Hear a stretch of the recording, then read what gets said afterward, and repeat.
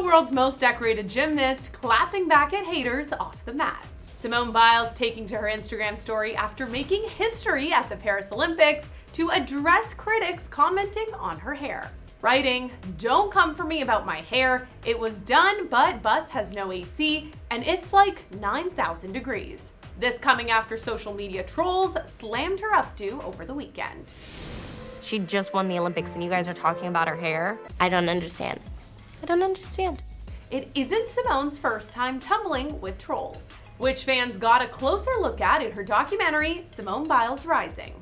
People are way too comfortable commenting things, so I tried to silence the noise. Including the GOAT's special hair routine with her mama. I just wanted to do something special. Tokyo was the one time I did not braid Simone's hair. She is an adult. I mean, this girl can braid her hair, but it's not about her braiding her hair.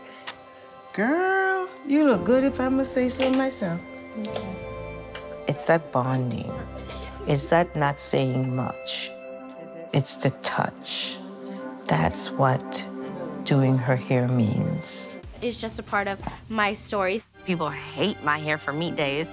Her hair is all over the place. Look at it, it's crazy. But then again, we do it by ourselves. We're not professionals. You just can't win. Unless you're Simone Biles. This all coming after leading the US women's team to gold in Tuesday's team finals. As Simone continues to make history in Paris, she's signing off with one final reminder.